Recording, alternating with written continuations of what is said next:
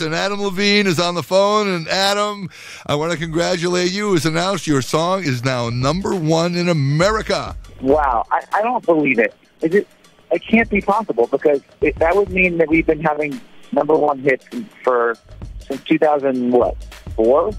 Yeah. I don't believe it.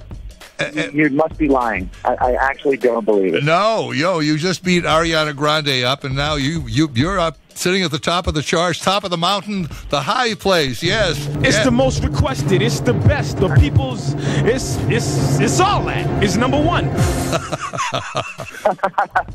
So Ariana. So how do you do this? I mean, you got to do it. Well, yeah, but she's only a little baby, right? She is a little baby. She's adorable.